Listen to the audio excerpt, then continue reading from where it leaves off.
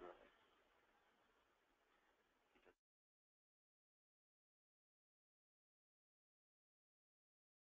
Good afternoon, everyone, and welcome to the first installment of the HDSA Research Webinar Series for 2016. Glad you all could join us.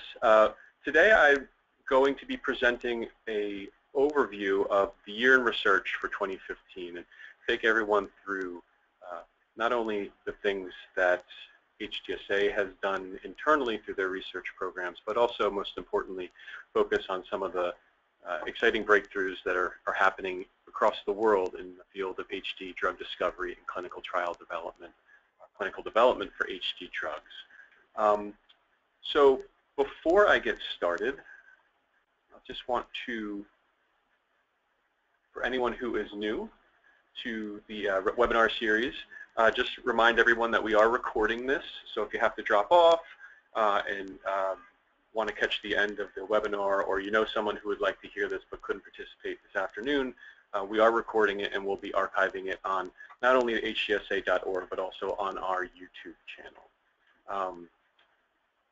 You can ask questions at any time during this presentation. Just go onto the menu on your right-hand side of your screen. You should see a box that you can expand that says questions. And at any time while I'm talking, just go ahead and type your question, and if time allows, we will try to get to as many questions as possible at the end of my presentation. Just click send and we will get it and answer it at the end. As I mentioned, we are archiving this. Here's just showing you where you can view these webinars, but not only this, but our other webinars that we've had in the past. We've been doing this since 2013, so we have quite a few really interesting and still timely research webinars that you can view. And to view our YouTube channel, if you go into the hdsa.org website, you'll see in gray some small icons up the top right-hand side of the screen. Just click on YouTube icon and that'll bring you right to the webinars. Just a couple of announcements. We did have a webinar scheduled for February 3rd. This was going to be presented by Teva Pharmaceuticals, where they would be discussing their current clinical trial called Legato HD.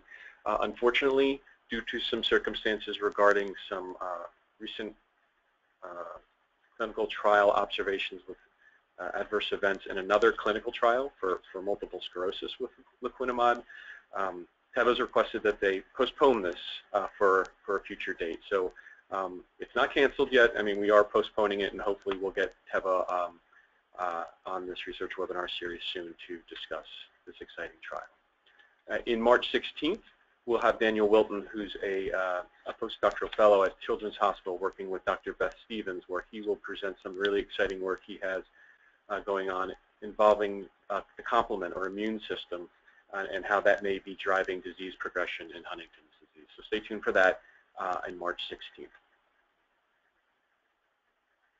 So let's go ahead and get started. For those of you who don't know me, I'm George Orling. I'm the Senior Director of Mission and Scientific Affairs here at HDSA. And as I said, I'm really excited to give you an overview of what I think was a really exciting and promising year in the world of HD research. Before we get too deep into the HD research, I just wanted to provide a really high-level overview of HDSA and our year in review.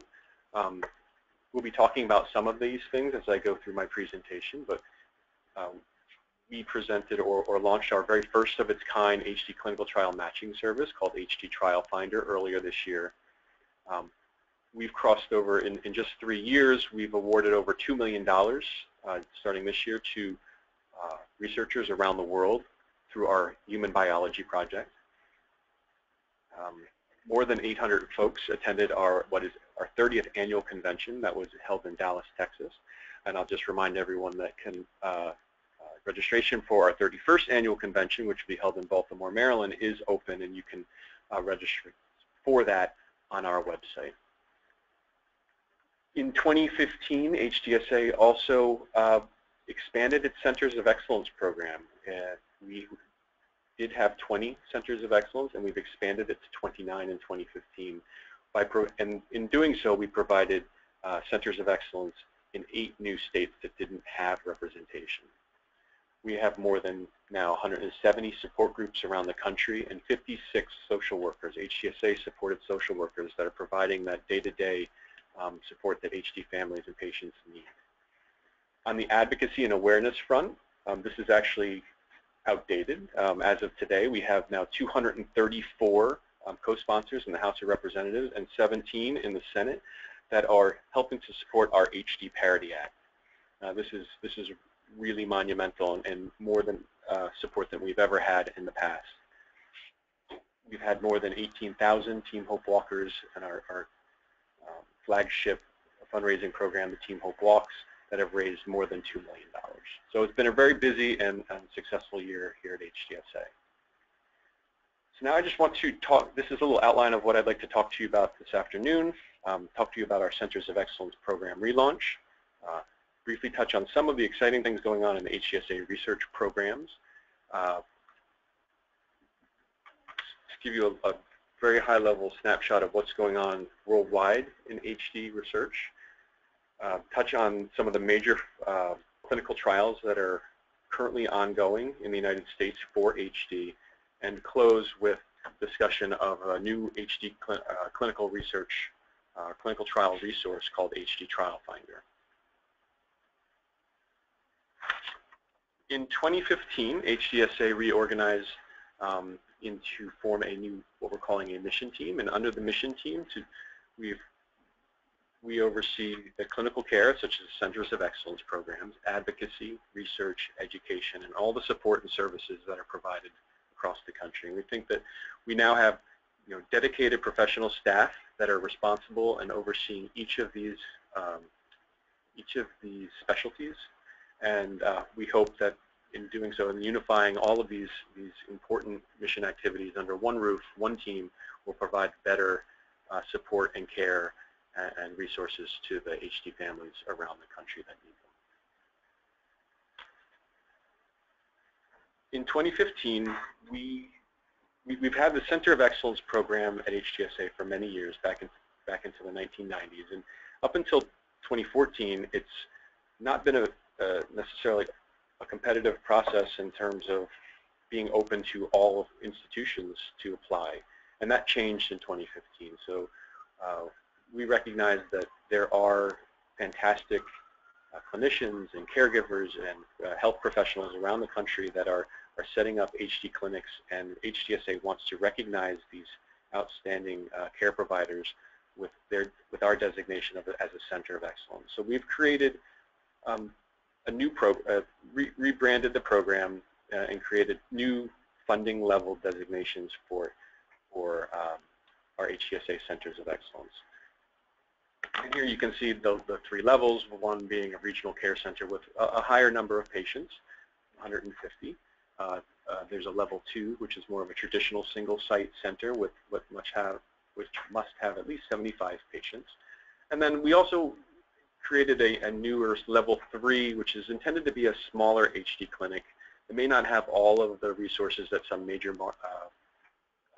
academic medical centers may have. They may not be involved in research. That's not a requirement of these smaller centers, but if they're still providing expert fantastic care to patients, we want to recognize them. So that's a level 3 Center of Excellence. All of these centers, both level 1s and level 2, must be involved in HD clinical research. So we want to make sure that we have our eye on the prize in terms of HD the cure or the treatments, as well as HD care. And this program is overseen by a volunteer-led committee at HDSA called the CPAC, which stands for Center Programs and Education Advisory Committee. In 2015, as I mentioned, we expanded to 29 Centers of Excellence, up from 20 in 2014. This introduced 11 new Centers of Excellence, and 2 Centers of Excellence that were longtime centers lost designation. In 2015, we committed nearly $800,000 to this program. Here's just a map and a listing of, hope everyone can see this, of what our 29 centers are. In the blue on the right are the 11 new centers that were not designated previously. And what you can also see on the left is our coverage in terms of the states that actually have representation. We've been able to expand from 17 states to 25 states through this through this relaunch of the program. And in fact, tomorrow, as long as the weather holds out, we will all be here in New York City evaluating what will be the 2016 Centers of Excellence. So stay tuned for that in February of 2016. HDSA has a very active and expanding HD research program. One of my favorites is our Donald A. King Summer Research Fellows, and these are something that we give out each year to bright young undergraduate science majors or first-year medical students to really attract them into the field of research, give them a really meaningful summer research experience working with an expert HD researcher somewhere around the country. And so we provide them with a small stipend, salary, and actually some research budget provided to the institution so that they can do the research and get involved, get exposure to what it's like to work in the lab, and most importantly on HD. This is we are actively recruiting, soliciting applications for this, and I'll just point out that you can learn more on our website, and that the deadline for this this program is March 4th at 5 p.m. So if you know anyone or you're interested, share this with them and make sure their applications are into us by March 4th. Last year, we awarded 3 of these fellowships to these really bright young future HD researchers shown here. One's a first-year medical student, Patrick Hogan at Rush Medical College, and another Rogan Grant, who was at Haverford, but worked in the summer at University of Pittsburgh with a gene therapy specialist, Joe Glorioso, who's actually worked on development of a CRISPR-Cas9 vector for knocking out Huntington. And CRISPR-Cas9 is, I'm sure most of you have heard a lot about this in the news. It's a really up-and-coming, exciting technology that could, eventually down the line bear fruit and be useful for helping us in treatments for Huntington's disease. And finally, Brianna Bible, who's a student at St. Mary's College, was working, had actually a transcontinental collaboration with Steve Finkbinder, who's out in San Francisco, and Vanessa Wheeler, who's in Boston at Mass General Hospital. Very exciting work.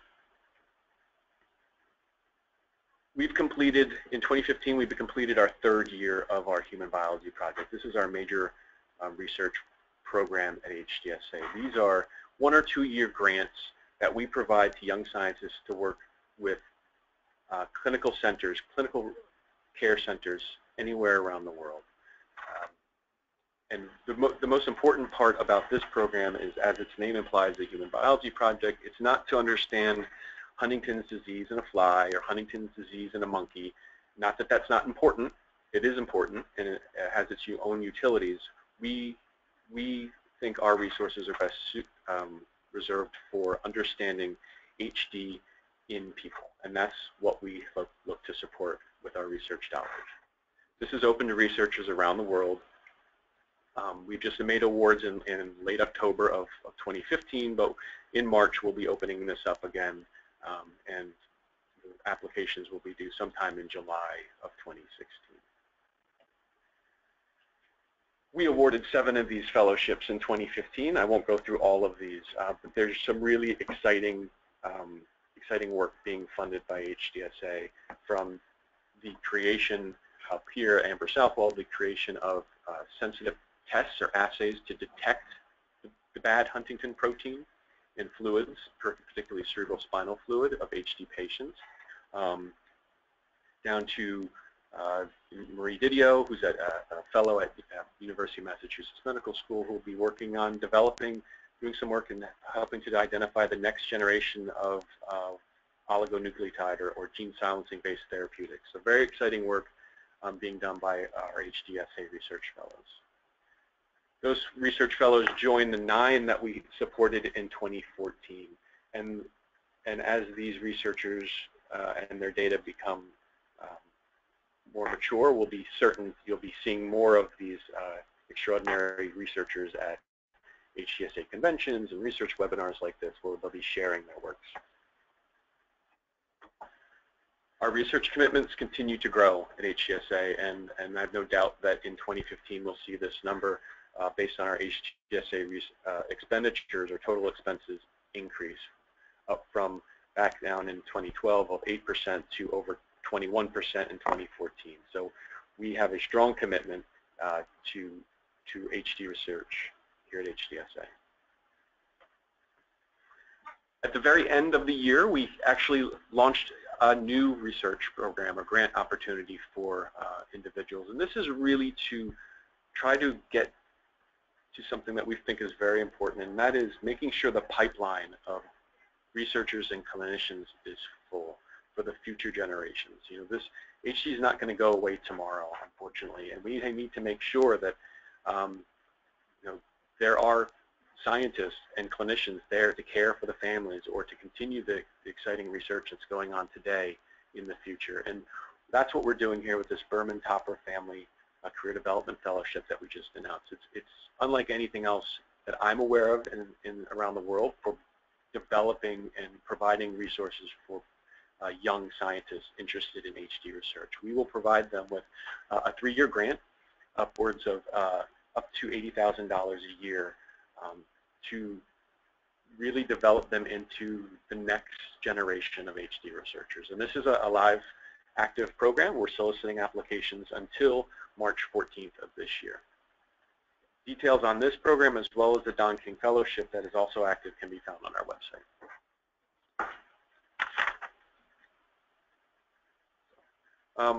Let's just move on to, that's what's going on here at HDSA in terms of research. But now I want to focus on more of what's going on around the world. I love this slide because I'm having to shrink these icons more and more each year. It's getting more and more populated, and hopefully next year we're going to have to go to 2 slides. This is just to give you a sense of who, and this is not everyone, but a listing of some of the major pharmaceutical and biotech companies that are now interested in pursuing HD as a potential indication in their business model. 10 or 15 years ago, you wouldn't need a third of a slide to show this, and you wouldn't recognize most of the names of the companies on there. And most of those companies that were pursuing HD 10 or 15 years ago no longer exist. But we see we have commitments from major pharmaceutical companies like Teva and Pfizer and Roche and Ionis and Genzyme to pursue put their resources to bat against HD. So it's very, very exciting. At the end of 2015, this is what the pipeline looked like. Up on the top is a very crude, simplistic representation of the drug discovery and clinical development pipeline. It's not that simple. I wish it was, but for our purposes, let's just pretend that it starts in basic research and target validation. It moves into preclinical before humans, research and development, which involves making that drug better, making sure it's safe, and figuring out a way to manufacture it. And then once they've done all that, it moves into clinical development or into people. Phase 1 being a safety study typically, which is making sure the drug does no harm. Phase 2, which is like more of a proof of concept that let's see how this drug does in people with the disease we want to treat, Huntington's disease.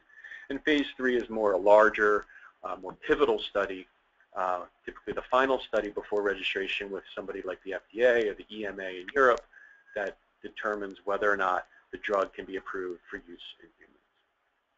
And this is also, once again, not a complete pipeline, but most of the major companies and their drugs on the right that are being developed and the stage at which they are in terms of clinical development for HD research. We have one drug that's been approved by the FDA for use in HD patients, that's tetrabenazine.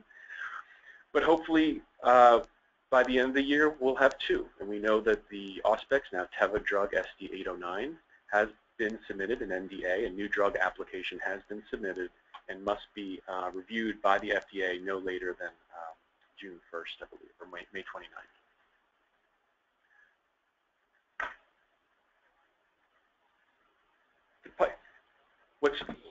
So that was the pipeline, and what's happening in the background is there's a lot of basic research that's going on across the world to help us better understand HD. And this is a very busy, complicated slide, and not intended to go through all of this, but it's to point out this is just looking in the different types of cells in the brain. And research has been going on in these gray boxes to figure out what exactly is Huntington doing normally, and what does Huntington do when it's expanded or mutated or elongated to cause harm. And researchers we're getting smarter and smarter and learning more and more about the things that Huntington is doing here in the cells. This is the medium spiny neuron in the middle. This is the neuron that dies first in HD. But it's not a medium spiny neuron disease. Huntington is everywhere. Huntington is in the cortical cells. Huntington is in these supportive cells called astrocytes and microglia, and it's causing harm in these cells too, and we're getting smarter and smarter to understand what it's doing. And the point of this slide is really to show that Huntington does a ton of things, which can be frustrating, but I look at it as a positive way, is that by figuring out each new thing that Huntington does, we are now identifying a new way, a potentially druggable way that we could intervene, design drugs to slow down what mutant or expanded Huntington is doing. So there's a lot of work going on, but this is a lot of opportunities for us, and work is being done in all of these gray areas, these gray boxes, to develop potential drugs for HD that aren't on that pipeline that I just showed you. So it's very, very exciting.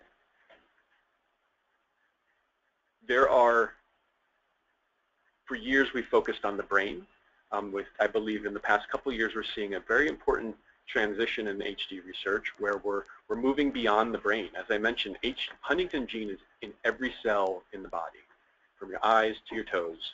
And the more we look, the more we see that Huntington is disrupting pathways outside of the brain, potentially in the muscle, for instance, or in the heart.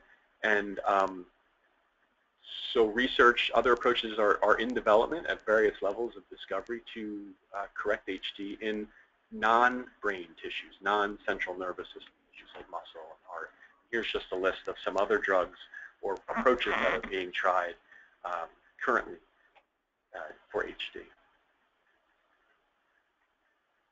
And another point I wanted to point out before I go to the next slide is just that in Huntington's disease, we have a great strength, but one of the interesting things about HD is we know exactly what causes the disease, and it's the inheritance of the mutant Huntington gene.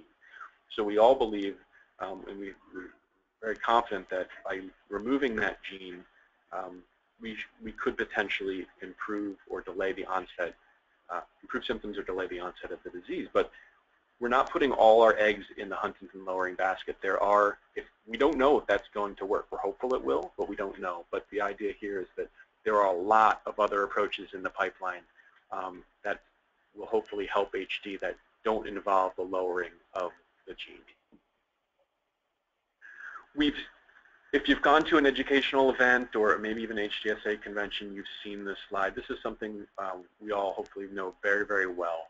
And what this means is that we've seen that when the number of CAG repeats in the Huntington gene expands and it gets larger, it's inversely correlated with the age of onset, meaning as CAG repeats increase, the age at which an individual manifests symptoms, primarily motoric symptoms shown here of HD, they get younger. So we know that pretty well.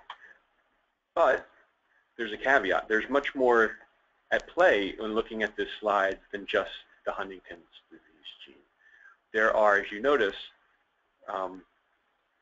there are individuals that have 50 or 60 CAG repeats that develop the disease at the age of 20. There are also individuals out there with the same number of CAG repeats of 50 that develop the disease near 50 or 60. So why is that? Why do we see such variability? Wouldn't it be great if we could identify some of those factors at play that are delaying or even potentially accelerating the onset of disease in HD patients? And the answer is genetic modifiers, potentially in genetic modifiers. And 2015 was a year of this term, and there were two outstanding papers that came out where scientists identified these modifiers, these genetic factors or changes that they found in DNA, in the genome, that may alter the clinical onset of HD. The first paper came out in May by Christina Bekanovich, who was formerly at University of British Columbia working with Blair Levitt, Michael Hayden's groups. She's now at Karolinska Institute in Sweden, but they published a paper where they found what's called a SNP, an SNP, which stands for single nucleotide polymorphism. And this is basically a change in a DNA change in terms of code of the DNA. And they found this change on the HTT, or Huntingtin promoter. This is a piece of DNA that lies just above, to the left of where the Huntingtin gene is. It drives, it's basically like a stoplight, you know, it drives the expression of the Huntingtin gene, or it can slow it down or accelerate it. So that's what the promoter is doing. It's promoting the expression of Huntingtin gene. And they found that when this SNP, this DNA change, was on the normal Huntingtin gene, on the promoter of a normal Huntingtin gene. Remember, most people have a normal, you get 2 copies of each gene. One's in the case of HD patients, in most cases it's a normal gene as well as the inherited expanded gene. And when that SNP was on the normal gene, they actually saw that these patients had an earlier age of onset than would be predicted. But when the SNP was on the expanded Huntingtin gene, they had a later age of onset, indicating that potentially, you know, this SNP causes a disruption of the Huntingtin promoter, which would cause a decrease in production of the Huntingtin gene. So in the case of the expanded, if you had the mutation on the expanded promoter, you would, in theory, potentially make less of the bad gene, and that could explain the later onset of the disease. Conversely, when the mutation is on the normal gene, you're making less of the normal protein, which we believe is good. It serves a purpose, and that could be playing a role on earlier age of onset. This could be evidence, you know, to suggest that, you know, allele selective or specific silencing Huntingtin may be, should be, or may be very important moving forward in the clinic. There's also a landmark paper that came out from what's called the GEM Consortium in July of this year. This is a group-led, the paper was led by Jim Gazella and Marcy McDonald and John Ming Lee out of Mass General Hospital, but this really involved collaboration of hundreds of clinicians and researchers around the world. This study involved thousands and thousands of human DNA HD samples. And what they found were similar DNA or genetic variants on 2 different chromosomes, chromosomes 15 and 8, that could, the one that was found on chromosome 15 could actually accelerate HD onset by 6 years, and the variant that was found on chromosome 8 could accelerate the disease by 1.6 years. In addition, the expression of another variant on chromosome 15 that they found could delay the onset by nearly a year and a half. So that's kind of shown. That's kind of shown here in this blue box below, where you could have, you know, good or bad modifiers. And that's what they're showing here potentially in the GEM Consortium, is that you could have things that could cause a change and have an acceleration, a delay onset of motoric onset, or a modifier that could actually accelerate. So we want to, the GEM Consortium has not identified what these genes are. They are working hard to do that, but when they do, these could be potential. The importance of this study is that these variants and what genes they lie on or reside in could be potential drug targets for HD drug hunters moving forward.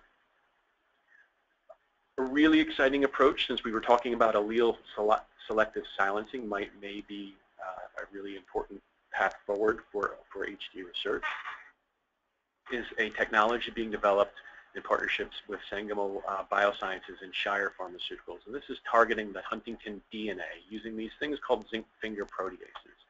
These are kind of shown below. Might be a little hard to see, but they really look like little fingers that are coordinated by zinc ions. And they have been designed to bind to the Huntington DNA. They recognize the CAG repeats in the Huntington DNA, and they can bind to it very specifically. And by the addition of some sort of gene repression domain, they have different molecular tricks where they can actually turn expression of a gene on or actually activate it. So this group, Sangamo and Shire, are working to develop a way to selectively silence the mutant Huntington gene. And what you can see here on the right is these are actual human patient, HD patient cell lines. All four are, on the right here are patients 2 through 5 are different HD patients with 70, 67, 45, and 44 CAG repeats in red. And then you can see in blue they're normal genes, so each patient has a bad gene and a good gene. And the point of this is that their technology can selectively eliminate the bad gene, the red, in all 4 cases, and leave the normal, the blue, untouched. So this is really exciting data, and not in the clinic yet, but we're hopeful technology like this will be in the clinic in the coming years. Similar to our human biology project, where we hope to better understand HD in people, there's a clinical study, a clinical platform designed to better understand what's going on in people, and that's called Enroll-HD. This isn't new for 2015, but it's continuing to expand, and it's a global, what Enroll-HD is a global longitudinal observational study of HD. And it's a platform for where we believe all future HD clinical trials will be performed. You're collecting, this platform's collecting data, common set of data for all HD patients or participants around the world. They're collecting samples that can be used by researchers to help identify new genetic modifiers potentially, or help validate future targets for HD drug development. As I mentioned, it's a global effort. You can see here in green all of the different countries where enroll sites are now present. And as of the end of 2015, there were over 8,500 participants at 128 sites in 14 countries around the world. And I believe this is approaching 9,000 at the end as of January 1. Enroll-HD is a family study, and it's not open just to gene-positive symptomatic patients like most interventional drug trials are. This is open to them, symptomatic, but also gene-positive pre-symptomatic patients. They're those who are at risk and don't know or don't want to know their gene status are also invited to participate, as are gene-negative family members, spouses, and partners as controls. Enroll-HD, in one word, is a magnet. It's a magnet for these companies when they're looking to, put their drug assets to work and are considering HD as a potential indication. They want to know where the patients are so they can figure out if their asset works in HD. And by having a registry, a platform of HD patients where we know a lot about them and track them over time, this is a really attractive magnet for these companies to come and test their resources. 2015 was an awesome year for drug approvals with the FDA. This is a plot here of the past 10 years or so. And 2014 was a really good year, and 2015 was even better. And this is just in the CIDR, which is the Center for Drug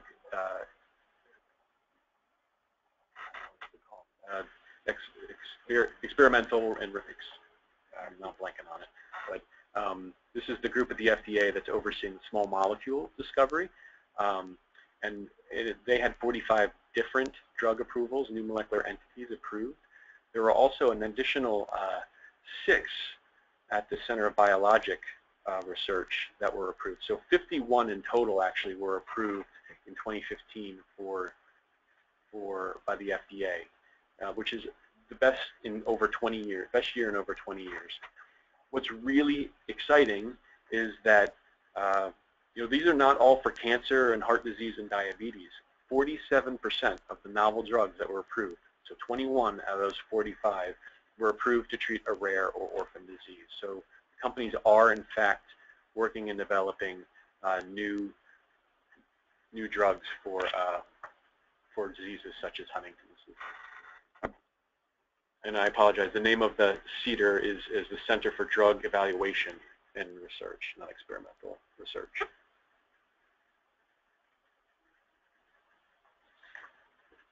So that's a little bit about what's going on around the world in terms of exciting things that happen in terms of HD research. Now I just want to talk a little bit about clinical trials. And before I do so, I just wanted to spotlight that in September of 2015, we had a really unique opportunity for the HD community to come together and be heard by the Food and Drug Administration down in Maryland. In 2013, there was a call for requesting for groups or disease areas to request a meeting with the FDA. And the FDA was going to select 20 disease areas to have patient-focused drug discovery meetings with the FDA over the span of a few years. And we were really excited to hear that HD was selected as one of those 20 disease areas. Our meeting was scheduled and was held on September 22nd down in Maryland. And it was a half-day event. We had the morning session, and we were followed by Parkinson's disease in the afternoon. And it was really a fantastic day. We blew Parkinson's disease out of the water in terms of attendance and participation. We had well over 150 attendees in person, more than 120 attended via webcast, and the attendees were treated to 2 panels of HD patients and caregivers that discussed their experiences with the symptoms and current treatments that are available for HD patients. And that was really the point of this and goal of these patient-focused drug discovery meetings, was to educate regulators that are going to be approving the next HD drug about the symptoms of HD that matter most to the patients and the caregivers or the families, and also what risk are they willing to take to stop them.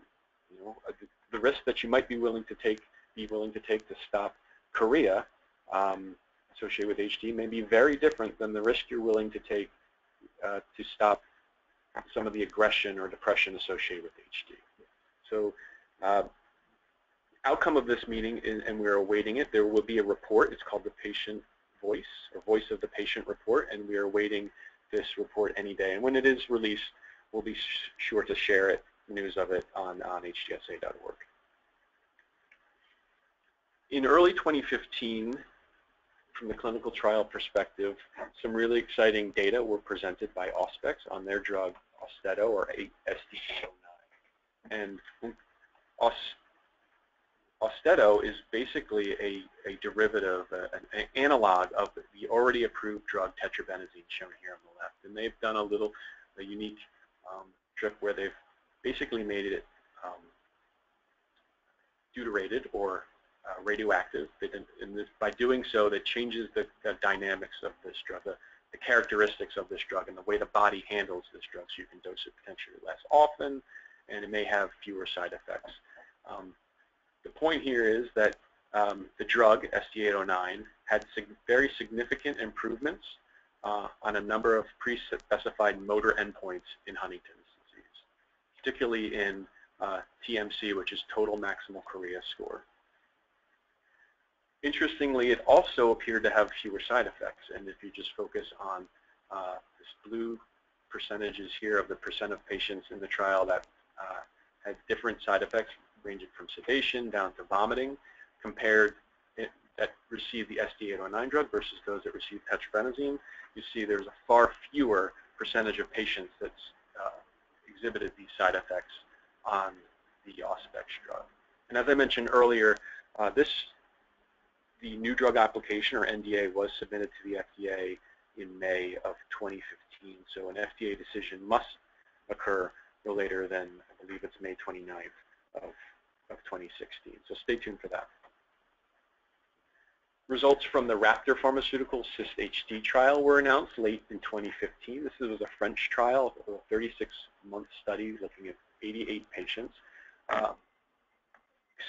testing their drug called cysteamine. And cysteamine is thought to be working in HD through a number of different things. It may, they believe it's working to potentially increase free radical scavenging, causing increase in this thing called glutathione, GSH, by decreasing reactive oxygen species, or ROS.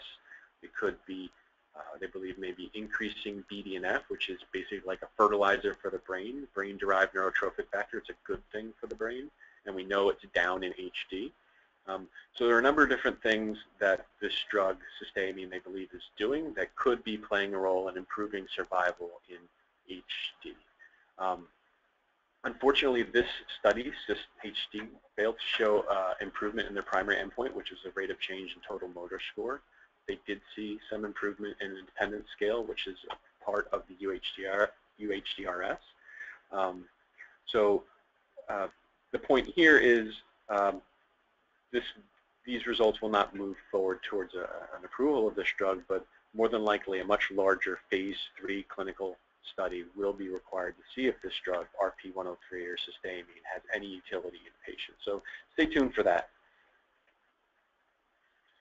Another drug that just wrapped up recruitment for an HD clinical trial was the PRIDE-HD study. This is a study being sponsored by Teva Pharmaceuticals. This is a drug that's been around for a while. It used to be known as Huntexal or ACR16. It was formerly owned by a company called Neurosurge. Teva acquired this compound and started a study called PRIDE-HD that began in April of 2014. The primary endpoint of this study was to see if the drug had any improvement in total motor score, TMS. This drug it was in previous clinical trials. Some folks may have even participated in it, called HEART and MERMAID HD. These were phase 3 clinical studies looking at this drug, pridopidine. In fact, in both of those studies, it did significantly improve total motor score in HD patients, but that was not the primary endpoint of either of those studies, so it failed to get FDA approval. In this current PRIDE-HD study, total motor score is the primary endpoint, a primary outcome they're looking for.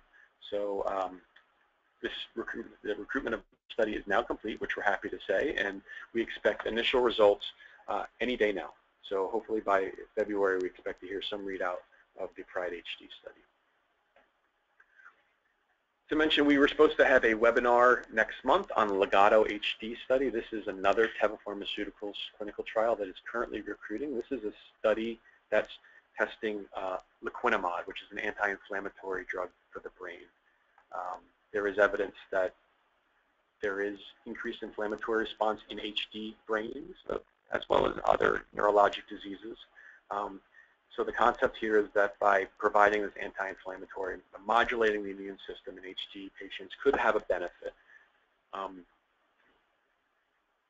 This is a study that just got started in late September of 2014, and as I mentioned, there were some cardiovascular side effects observed in this drug in a multiple sclerosis study that's also ongoing. So there will be certainly some protocol adjustments to the Legato study moving forward. So stay tuned for that, but the webinar for the 3rd was postponed. But as soon as we know more, I'm sure we will certainly share that with you. Another study currently recruiting is the Pfizer Amaryllis study. This is a study, a phase 2 study in the United States as well as in Canada, the UK, Germany, and Poland.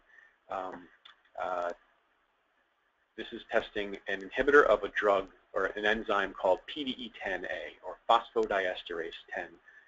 Phosphodiesterase 10 is this enzyme in the brain that controls the way neurons are talking to each other, signaling to each other. And we see that in HD, these green kind of kidney bean-looking structures inside the brain this is actually PDE10 in the brain, and this is mapping directly onto the striatum of the brain. And we see that what we know is PDE10 decreases over the time course or the progression of HD. There is evidence to suggest that further inhibition of this enzyme may actually be show improvements in symptoms associated with HD, and so that's the kind of rationale behind this study, is that by inhibiting PDE10 we may improve motor, but they're also looking at different secondary endpoints such as cognition and behavior and brain atrophy via MRI. This study, we hope, is going to be completed by the middle of this year, and patients are still needed. We recently had a research webinar on the Amaryllis study and at the end of 2015, and just like this webinar today, you can be found on our YouTube channel. There was another study called the Signal study, which was initiated by a company called Vasinex. This is a phase 2 clinical trial for people who are at risk and have early signs of HD. This is unique in that it's not testing a small molecule or an antisense oligonucleotide, but it's actually testing an antibody that binds to this protein, recognizes a protein called semaphorin 4D, or SEMA4D.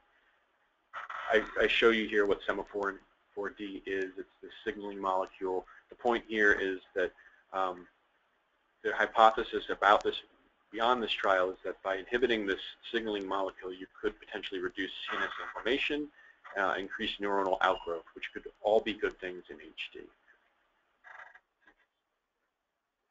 At the end of last year, the company formerly known as ISIS became Ionis, and that was noteworthy, and I think we're all very excited that and relieved to see that the name was changed. I know that in all my communications, I would always spell out pharmaceuticals after spelling ISIS, so I'm very relieved that we now have a new name to call this great company, Ionis. But they've changed their name to Ionis, and they have really the great, most exciting news, I think, coming out in 2015 was the launch of their phase 1b safety study for their gene silencing drug to target Huntington.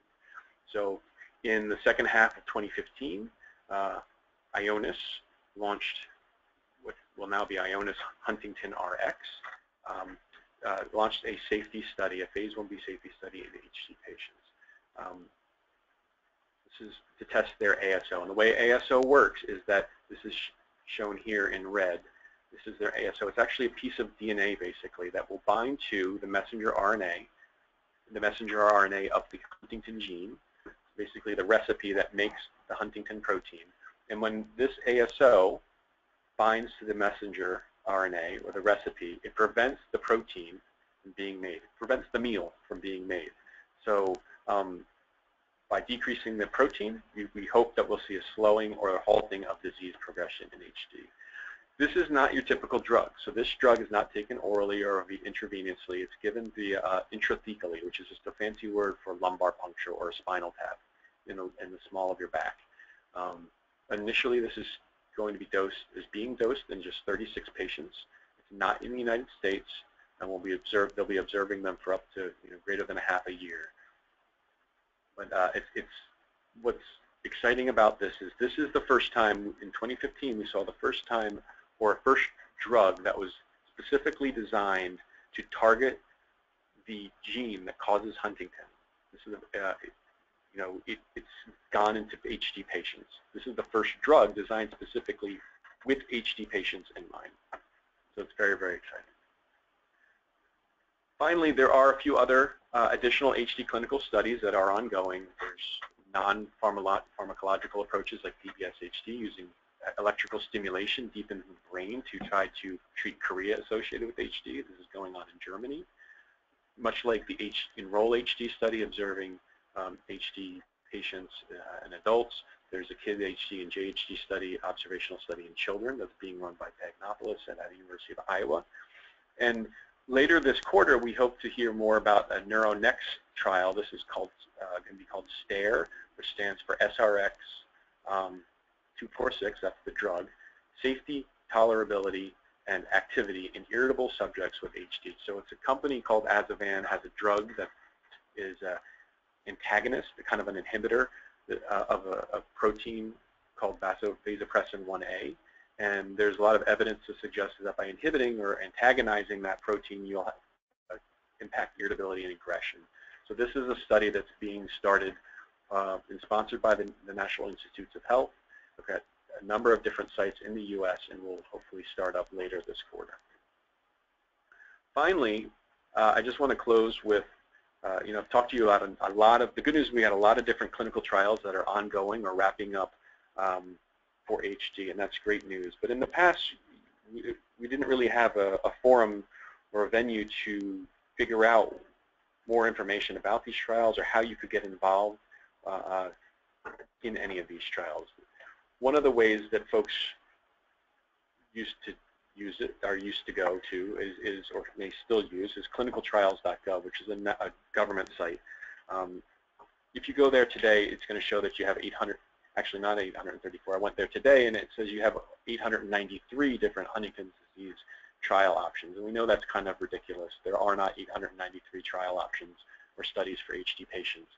There's a lot of things to sort through on that site. And so what HDSA has done is develop this new resource called HD Trial Finder, and it's a clinical trial matching service, which is online. So it's web-based, but we've also released late this year. We released a call center component. So if you're not tech savvy and you really want to talk to a human being, you can call 866-890-6612 Monday through Friday and actually talk to a real live human being that will help you develop your profile, match you to a trial in your area, and kind of walk you through the process.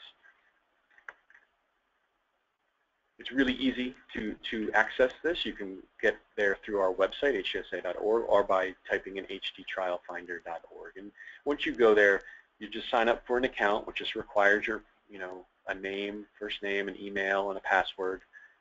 You create a profile, so you give your zip code and say who this account is for. It could be your patient, it could be yourself, it could be a loved one, and then answer a very short 10 or 11 questionnaire about the patient. And by doing so, you'll be matched, you'll be given your personalized results about clinical trials that you match to that are in your geographic area that you're willing to go to. This is what your output would look like. This is, you would find the phase of the different studies, the title of the clinical study, the drug that they're testing, as well as the different locations.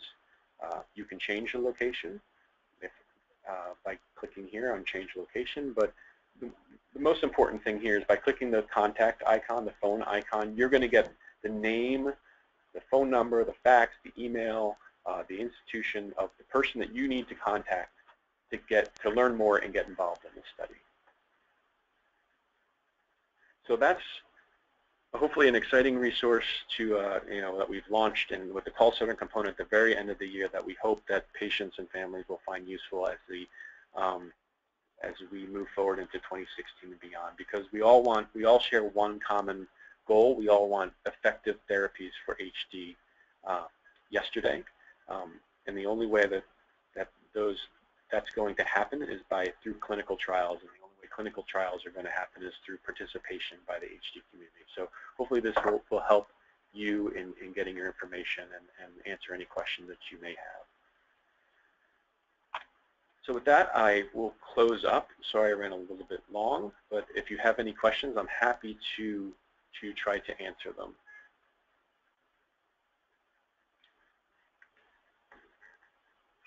Let's see.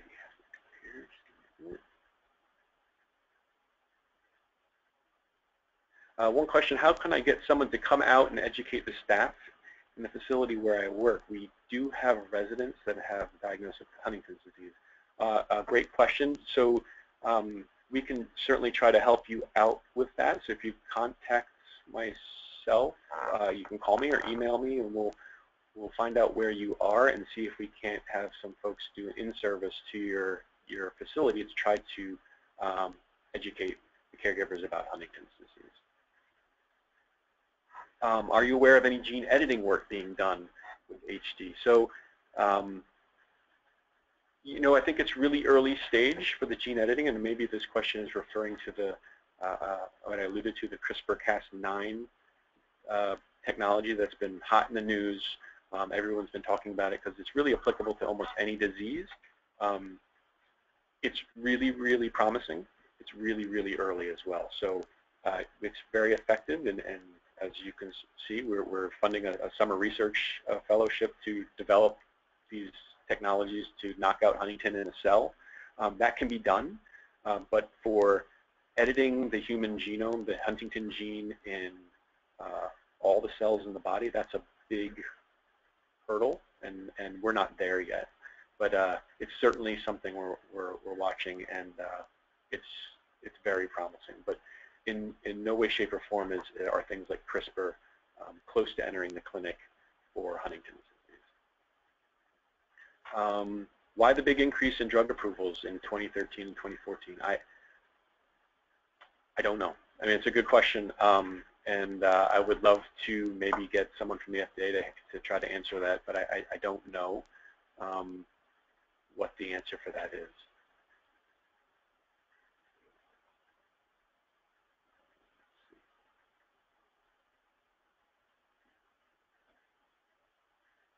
One question, how quickly will this webinar be online? Hopefully within a week or so. We will try to get that on. Give us a few days and we'll get it on YouTube and on our website.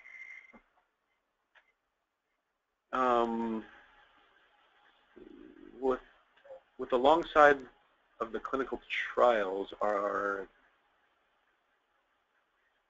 patients also working with physical therapists and nutritionists? Absolutely. That there are things that certainly we recognize that could be done to help the quality of life of HD patients, and we suggest that you know, by going to, for instance, an HDSA Center of Excellence where they have all of these PT, OTs, nutritionists on staff at their site and available for consultation, suggests that they can certainly be there as a resource to help you. Are doctors and researchers finding new data that shows that slowing down the disease process with the corresponding physical therapist? There's not that I'm aware of, but there certainly are evidence in animal models of HD that you know, exercise can delay the disease progression, and it only makes sense that diet and exercise and things like that will have a beneficial effect in HD.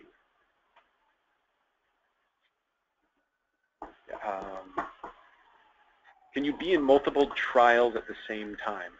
Yes and no. You can be in Enroll-HD and an interventional study at the same time, but you cannot be in 2 different interventional drug studies at the same time.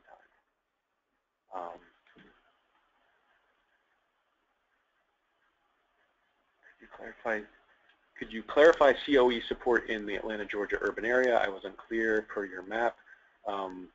Sure, there is a clinic at the Emory University that is, it's not an HDSA Center of Excellence, but it is a place that folks can go in the Atlanta suburban area to get really outstanding HD care.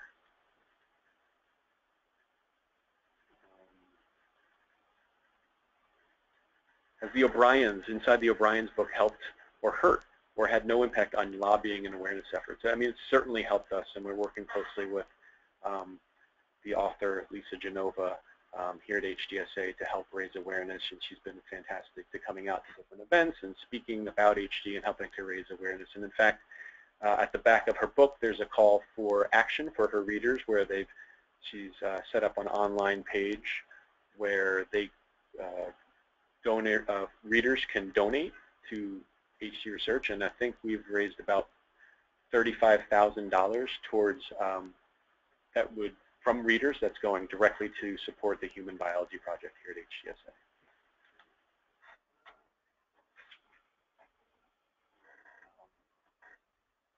Have there been any qualitative studies showing ways to make the lives of patients with HD more enjoyable while we wait for the drug studies to produce more options? A great question. You know, nothing that I'm not thinking of anything off the top of my head, but this is something also that we had. This exact question is what we had in mind when we developed the Human Biology Project. It takes 10 to 15 years to develop a drug for HD, but firmly believe that there are things that patients and families and caregivers could do today that it's not going to stop HD, but it could certainly improve the lives, the quality of life of both caregiver and patient. And we want to hear about those ideas desperately. So if you have ideas, certainly bring them to our attention and consider trying to test them out through the Human Biology Project.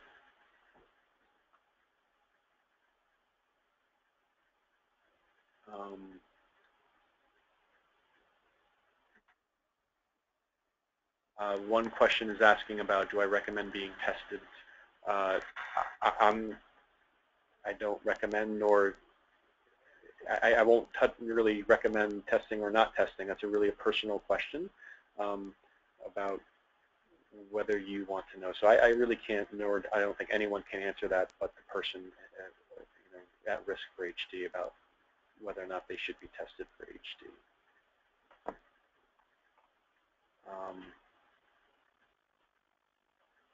How can my site be considered? I guess this person from a clinical site be considered for future clinical trials. I think get active in the HD research community. I think try to participate in things, global efforts like Enroll HD. If you can show that there's a patient population, like I said, Enroll HD is the magnet for these companies, and if there's a patient population that's present in your institution, then there certainly would probably be considered for future HD clinical trials.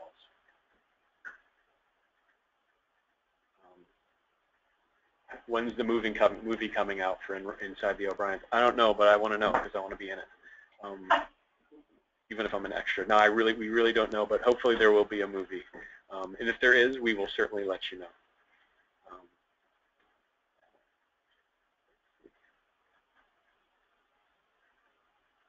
If somebody wants to have lunch when they're in New York City, let's do it. Sure, call me, email me, and we'll do lunch. That'd be great. Anyway, I think that's pretty much. One final question: are there scholarships available to Canadian graduate students working on HD? Yeah, absolutely. So our Berman Family Fellowship, as well as our Human Biology Project, are open to researchers not only in Canada and the U.S. but all around the world. So if you have an idea, I'd encourage you to apply through that program. So just a couple minutes over. I want to thank everyone for participating, and if there's any questions that you think of or I neglected to answer, please email me. You can email me at gyohrling, GYOHRLING @hgsa.org, and I'll be do my best to get back to you and answer any questions you may have. So thank you very much for joining us, and I hope you join us for a future research webinar, which right now will be March 16th, where Daniel Wilton from Children's Hospital in Boston will be presenting on the role of complement in the immune system in HD disease prevention. So thank you very much, and talk to you soon.